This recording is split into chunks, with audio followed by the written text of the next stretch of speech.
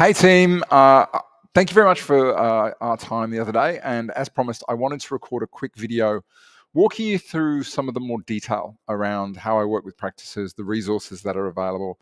I sometimes find it's hard to cover all of this in a session. So giving you sort of the detail later on, I find is far more useful. Should also be attached to this email a copy of the notes that we put together in our session. So this should outline sort of the ROI, what we're looking for, the key strategies. So I'm just going to focus on how the program works, what's included, and all the rest of it. Hopefully this will answer sort of most of the questions that you have. But if you don't, please feel free to email me back and ask whatever else you need to know. So the program I'm going to be walking you through is called Practice Evolution. It was previously called the Leverage Advice Firm Program. It's one of three ways that I work with practices, but this is my primary method of working with practices who are looking for an active coaching relationship. I may have in our session spoke a little bit about my experiences, how long I've been doing this, and in particular my experiences in the tech startup space, and how that led me to sort of mold together these two worlds and led to obviously the book, led to the working group, and now the program. But I'm going to dive into a little bit of the detail and specifically why a lot of the topics and the content we cover often in the program have become increasingly relevant. So, I mean, it's no surprise to anybody that over the last few years, the way advice is provided, whether you're a broker, whether you're an accountant, or whether you're an advisor, or whether you do a bit of everything, it's really been evolving quite quickly. You know, whether we talk about legislative change, when we talk about the introduction of technology, you know, the different communication platforms that are available, or just some media influence, there's no doubt that that speed has continued to increase. And the downside is it's in many cases it's had a negative impact on what we used to call traditional business models or traditional advice models or best practice models. And it's actually created barriers for growth. Those barriers are typically capacity. You know, ultimately, you've got a lot of advisors and principals out there who are struggling to get things done. Compliance and understanding it, interpreting it, applying it. Technology, both in terms of what do you choose, but also technology sometimes not doing what we want it to. Resourcing has become increasingly challenging, even despite there are a number of different options that weren't around a few years ago. I think most businesses at some in way, shape, or form has struggled with profitability. And I think the impact of this has often been translated into, you know, for many advisors, challenge to sort of just manage everything. And that obviously has a negative impact. But at the same time, I've always looked at the last few years as a turning point. And there's a lot of businesses who have recognized that the way that advice is being done, the way that practices are run has changed, and they've taken hard steps to get ahead of it. And now they're well positioned for the future. There are other businesses who have spotted it, but they've had to work harder. They recognize that they've got a lot of work to do, but there's no time to mess around. And then obviously there's others who recognize that they didn't want to make that shift and have now chosen to exit the industry, which I think in many cases is quite sad, given there are a lot of really good quality advice professionals who've made that choice. But on the flip side, I kind of look at this and I ask this question of whether advice may be on the cusp of a new, without doing too dramatic, a golden age. You know, I look at the evolution of fitness and where it's come from over the last 30 years to now it's a huge global industry with massive participation rates across the board. And I look at our industry and I think we're on, or in our industries, we're on a similar sort of journey. You know, the demand for solutions to modern day stress and mismanagement, it's growing. People are more and more aware of the role that money plays in health and well-being. And I think there is a drive to enable people to access better quality, client-centric advice, and that's now being recognized. And I think the point I often make to people is this is not something which is starting now, it's already begun. Many of the solutions that practices are looking for, they already exist. People have done it. I've done it. My practices have done it. Other coaches have done it. And they include, you know, just picking a few areas. You know, how do you make digital marketing work for advice and make sure it works with the way that you traditionally prospect, which has been referral-based and partnership-based? What's the best way to approach these conversations with clients who are increasingly informed about their options? How can I transition my entire business across within 12 months without a financial impact? What's a better way of managing workflow and systemizing my business so I can break through some of those barriers? You know, what should my service offering be and my proposition so clients work with me and bring in other people who want to work with me? And how can I put together a plan that isn't kind of the old school, you know, bank style plan that really never translates into action. And that's kind of where I and we in the business comes in.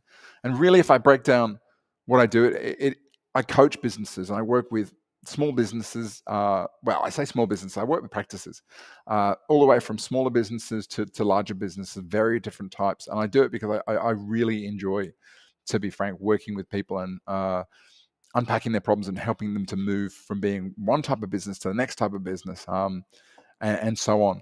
I also do consulting for larger businesses who, we're doing multiple trainings with multiple stakeholders. And obviously a big part of what I do is I do a lot of speaking gigs along the way as well. I guess underpinning some of the beliefs, and there's a few, I just want to put it out there. I think there is a sweet spot between compliance and commerciality. And one of my focuses on the program is making sure that whatever I'm putting out there is about finding that sweet spot. I also, and this is a big one that's come from tech startups, which is I believe that the future of advice isn't going to come from corporations. It's not going to come from the associations. It's going to come from small businesses or practices, accountants and brokers and advisors who roll their sleeves up and go, how can I do this better? How can I improve this? It's going to be a grassroots thing. And for me, integration is the prime challenge. I'm not just talking about technology integration. I'm talking about the integration between your business model and the way you resource and train staff and the way your technology operates and supports it all. And ultimately, long term, the way that your business is licensed and applies certain compliance frameworks. At the core of what I do lies a bunch of frameworks. And one of those frameworks is about the journey. One of my goals as a coach is to work with a business and understand not just what you have and what you don't have, but more importantly, what stage of growth that you're at. And based on that stage of growth, what are the things that we need to focus on doing really, really well and implementing in the business in order to make it to the next phase, depending on where you want to get to? What are the things we should ignore and leave till later and introduce at a later point? And similarly, when we look back, what are the things that you may have grown your business along the route that may not have been put in place that we might want to look at doing? And that's a big part of the planning process, making sure that any business I'm working with is focusing on the things they can work on now and focus on with complete focus that are going to move them forward, solve the most important problems, and put in place the things that'll set them up for the next phase of growth so they can progress as far down that path as they want to. And just to reiterate, it's not always about going to a fully leveraged business model. For many of my clients, they just want to build a small, profitable niche practice. But it's about identifying where you want to get to and then putting in place what you need to at that stage of growth and also ignoring what you don't. The coaching methodology I apply is really, really simple. And it's what I would expect when I've used coaching. I'm a big user of coaching, which is I want someone who's going to sit down with me and create a clear plan of what I need to do this year, next year, this week, next week, this month, next week, and what do I need to track in order to achieve what I want to achieve and to shift my business specifically across. I want someone to give me the resources, whether it's training, whether it's tools and templates, whether it's the introduction to the right technology, whether it's introduction to the right people. And finally, I want someone who has the ability to implement, more importantly, has the ability to walk me through how to implement, how to get my team implementing. Because ultimately, you can have the best plan and the best resources in the world, but if it's not implemented, you're not going to get the ROI. Let me break it down quickly. For me, when I'm creating a clear plan with any practice evolution client, it's about starting with an analysis, as we've spoken about before. Then we sit down and we create that strategy focus map, which is very much about working out what you personally want from your business at the end of it all. It's very much about defining the purpose and mission of your business, getting clear about the end game, and making 10 strategic decisions about what your business will and won't do over the next 3 to 5 years. One of the big models that we apply before we go anywhere near a 12-month plan is we call it impact analysis, where we analyze every single potential project that could form part of the next 12 months, often based on the strategy focus map and where we are. And then we get very, very clear about why it matters, what the results this is going to give us, the output of the project, and also what are the key success factors, because a big part of it is then taking that and organizing into what we call a domino roadmap. This draws heavily on some of the theories outlined in The One Thing by Gary Keller, which is I am a strong believer in focusing on as much as possible, one project at a time. And part of impact analysis is making sure that the project you're focusing on at the point in time is the one that's going to solve your biggest problem, shift the dial the most, or alternatively make some projects or problems unnecessary to be solved because you do so with that project. And This forms part of essentially the first month or two. Actually, no, let's be honest. It forms part of the first month when I'm working with a business, and it's something we repeat annually, both with individual clients and also collectively. Right Resources has got 4 components. It covers having on-demand training. I remember a while ago, someone introduced me to the Khan Academy, which is a really good case study of how education should be done. And one of the concepts around it is you want to work with somebody who understands something at the detail around it to help solve your problems. If that person is rote teaching you concepts in a coaching session, that's not the best use of time. And so over the course of the last 7 years, we've made sure to put all of our training on demand available so people can go and watch the training. And then when we rock up to a coaching session, we're on the same page about concepts. We understand how we're going to do this and we get stuck into the doing. They're all supported by extensive tools. We've got well over 500 templates, tools, visuals, processes, worksheets, a whole bunch of stuff. And many of these are actually rebanded by clients for use in client meetings, in their communications, all sorts of things. Every client I work with gets a private coaching portal. And excuse the wording there, it's incorrect. Essentially, every single coaching, every planning output we have, your plan, your strategic vision, and a session summary of every single coaching session we have, which is who was there, what did we cover, what are the key actions that came off the back of it, what are the resources, and what are we going to focus on doing next when we catch up. They go on the coaching portal, which you can log in, and it also provides a repository of making sure that any task that's assigned to someone with a date, we can track it in there. As well as we have over the years put together a suite of proprietary tools and white label technology, which helps us to help our clients better implement marketing automations, web analytics, operations manuals, testimonials, all that sort of stuff. I'll give you a couple of examples. The curriculum scope within the members site, it covers 3 areas.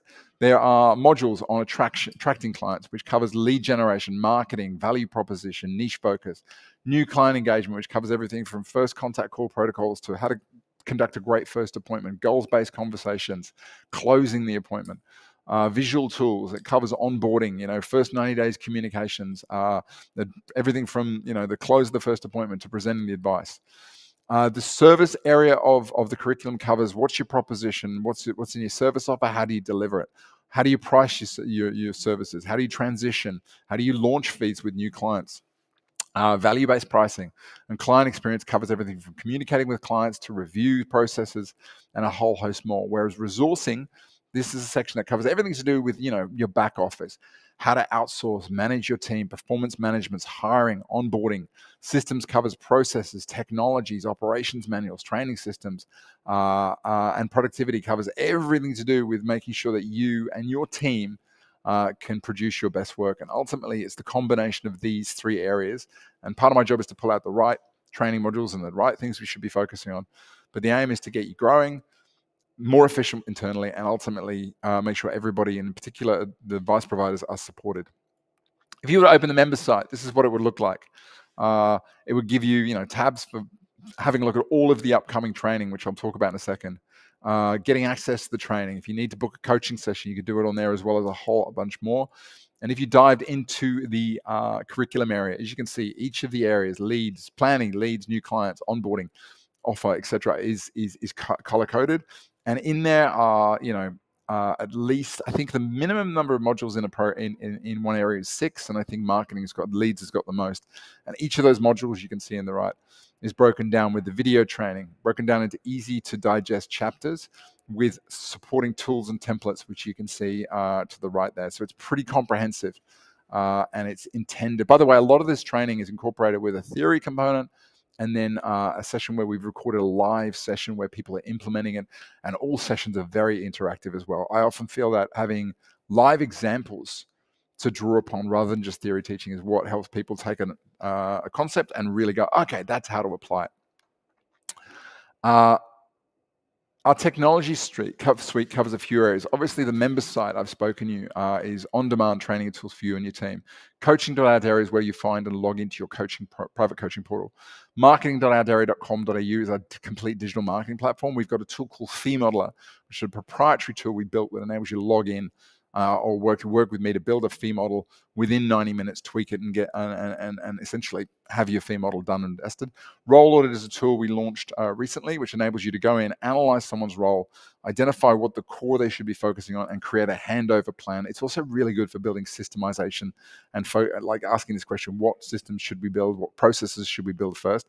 FinMan is a pipeline analysis and management tool, which I use with clients who don't already have this. Peers.ourdairy.com.au is a private peer engagement discussion group, which is kind of like a discussion board.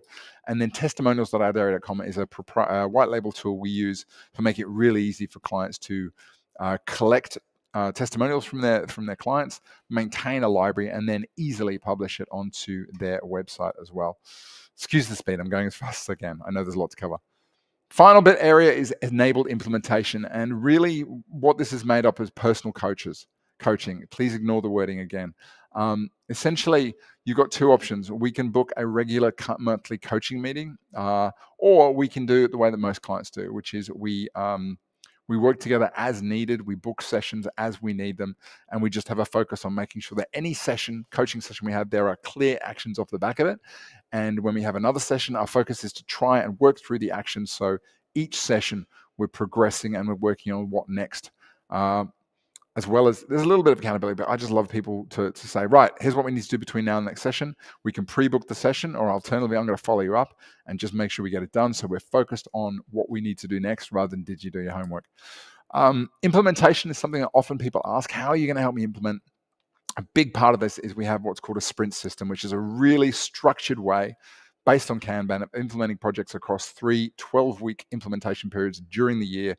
And in between each area, we reset your one-page domino plan. And this is really key because, frankly, what you thought was the focus and what should be your projects in sort of January is very rarely the things that you should focus on when you get to sort of September and October, and tweaking it is the key to making better progress. In addition to all of the modules, I do live training sessions, around 17 a session during a year, during every 12-month period. We draw from the curriculum. We also have themes for each of our sprints based around the journey framework. And ultimately, these are very interactive. They're about taking the content, but working through it in a really interactive, action-driven area. I just love sort of working with live groups. And to be frank, people sometimes come along to them because they want to be active part of them. It's what they're working on in their plan. Some people I say, if it's not what's in your plan right now, park it to one side. The recording will be available that you can look at later. And some people just come along because they like to sort of be there, hear what other people are doing. And sometimes it gives them a bit of advance notice as to what they may be working on in the future. And finally, we try and create as many peer engagement opportunities as we can. And generally, one of these areas, other than the peer platform, is to run 2 5-month peer group programs, small peer groups, which are based around a mastermind session, that kind of encourage peer accountability. They give people the opportunity to get feedback to the problems that they may be facing from other peers who may have experienced them, workshops and common issues, and ultimately get people to have a look at what you're doing and get fresh ideas. Ultimately, when I'm working with businesses through the program, there's, people say, what's the ROI? What's the outcome? There are 2 types of outcomes. There's the stuff we're going to achieve in the first 12 months, and there's stuff that we'll achieve in the first 12 months that's just going to keep compounding. But some of the things that I work with businesses is making sure that they're getting a higher volume of better quality leads, and they understand how digital marketing and non-digital marketing work together. They generally get better engagement with their clients, and that's in terms of it feels better. There's reduced turnaround times, less feedback pushback, better traction with the conversations they have, and better engagement. One big one, particularly when I'm touching on pricing and service offer, is they get back profit or they get back capacity, and that allows firms the resources and the headspace to be able to reinvest in the business, focus on systemize, and punch through some of those challenges that business often face in that dangerous middle. Full systemization is something that a lot of businesses get on the path to, and we accelerate that and help you get your whole team involved. Improved practice efficiency was often by implementing technology, but also reducing tech reliance often and adopting better time usage or better time management habits. And much of this, or many of the things we work on, are often things that 4 or 5 years later, when I touch base with a former client, they talk to me about how they're progressing, and these are things that are still working for them. There's a whole range of sort of testimonials. I'll put a link in the email which gives you a sense of what of our former clients have talked about what we do, give you a sense of the style of coaching, as well as how maybe what I do and what the business practice is about is different, very different from generalist coaching and, to be frank, a lot of other coaching styles. So that's an overview of the program. That's an overview of how it all works. I hope that's given you the information you need. And of course, if you want any more, please feel free to come back and let me know.